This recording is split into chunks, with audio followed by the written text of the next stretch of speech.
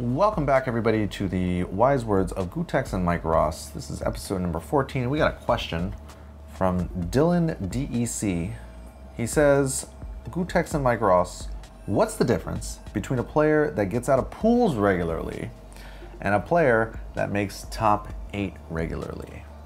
Well, there's a big difference. I think there's definitely a big difference. And I think one of the main things is the amount of practice you put in. Practice. Yeah. It's the same thing. It's like, oh man, I go 0-2 every tournament. You know, I can't beat anybody. Guess what? You put in practice, I went 1-2. Now, when you say practice, what does that mean?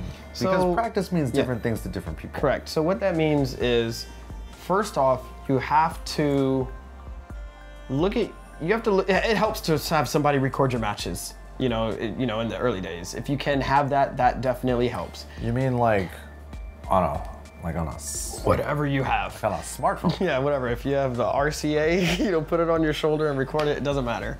But as long as you have, you have your phone, just have somebody say, hey dog, can you record my match? Real quick or something. And look at your losses. Look at how they won. Like what happened in that match? Can you look and can you identify it? And then if you can't, look at other matches of players that you look up to.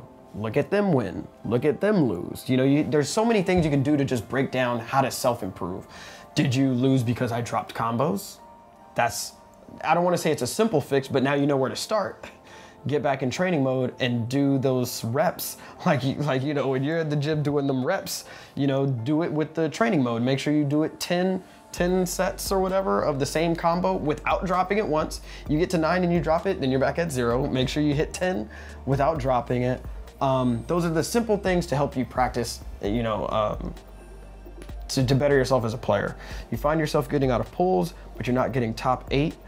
I don't want to toot my own horn for a bit, guys, but nobody's watching. I think, okay, since nobody's watching, I'm not listening.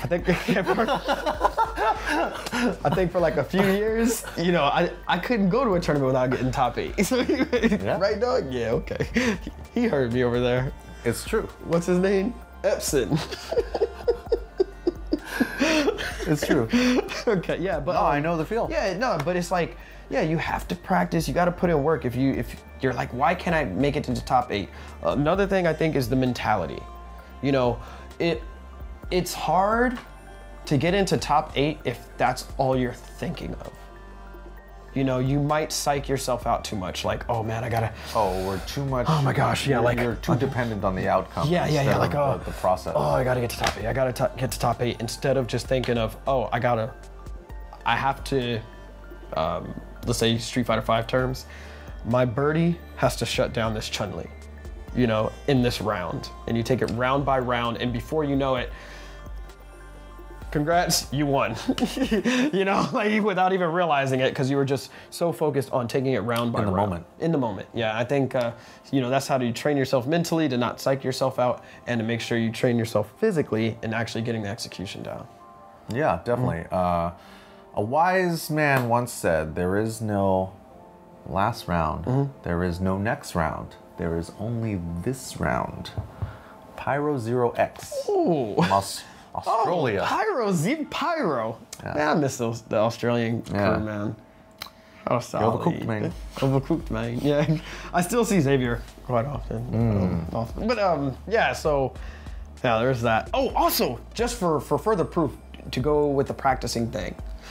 Filipino champ won Marvel vs. Capcom 3, not 2015, but what was it, 2012, 2013? 13? Yeah, I think Filipino champ won 2013.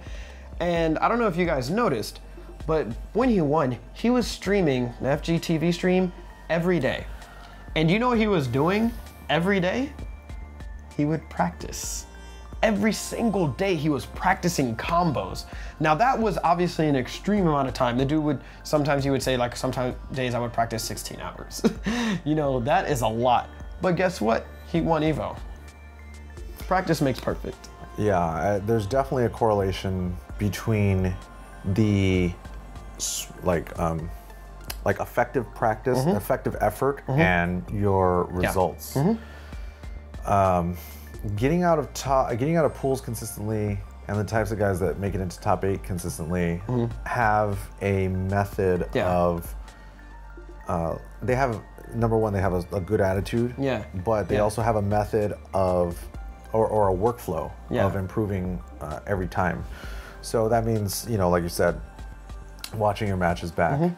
And when you're not sure what went wrong, it comes down to like, well, if you're watching on your phone and you can't tell what happened, I mean, you gotta like take the video off of your phone, put it into your computer, open that shit up in VLC and just watch frame by frame so that you know what happened. And so, okay, well, he jumped, like he did this move. I thought I could hit him, but he was safe. Yeah. Okay, well now you take that move, you take that scenario, you recreate that in training mode. You set the dummy to do that, and then you figure out, okay, well, what could I have done? Yeah. Oh, wait, I couldn't do anything. Okay, good.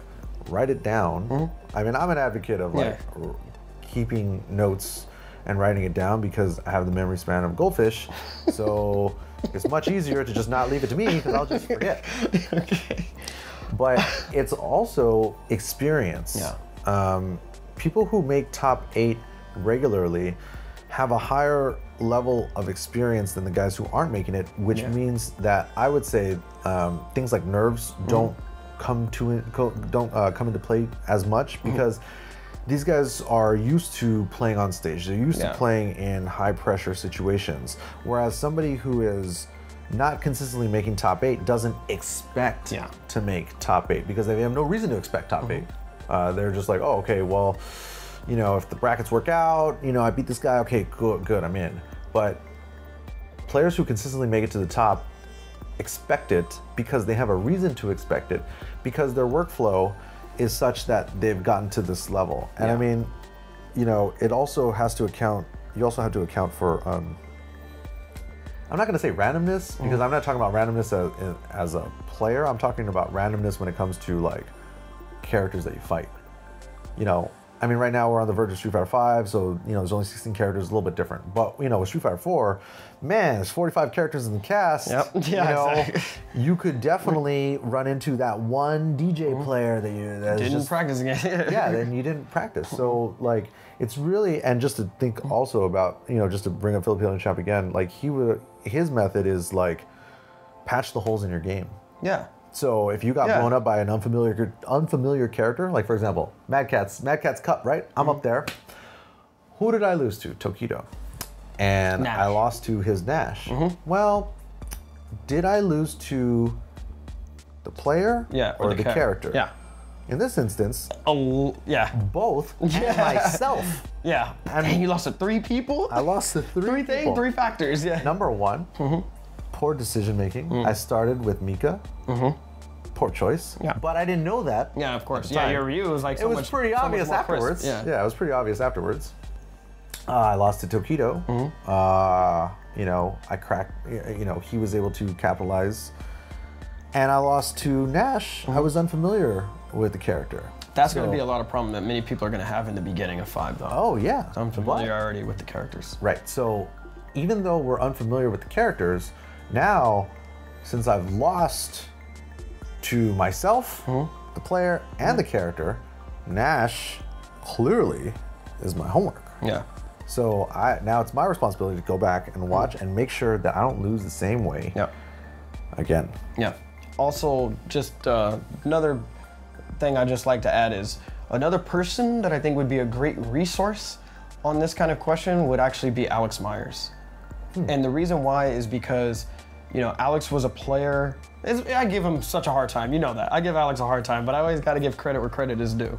And, you know, Alex was performing, I don't know, I don't want to say bad, but he just wasn't getting the results he wanted, that I guess he knew in his head. But he wasn't complaining about it. He was just wondering how could he get better.